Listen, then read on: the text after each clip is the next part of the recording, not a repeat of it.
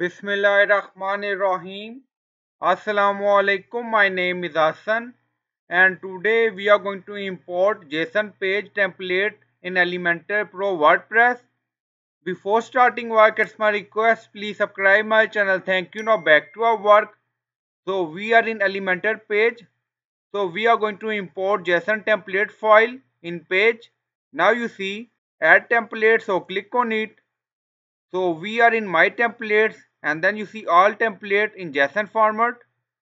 So if you have any file, now you see import template, so click on it and then you see drag and drop your .json or .zip template file. Now select file.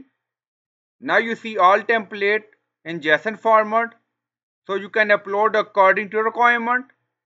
Now close. Now back to library. So in my template we already import and then you see home page format and also you see home page 2. Now you see preview button. Now click on it. So this is first home page design. Now scroll down, you see. Now back to template and then you see home page 2 and then you see preview, so click on it. So this is our another design, so you can import according to requirement. Now back to template.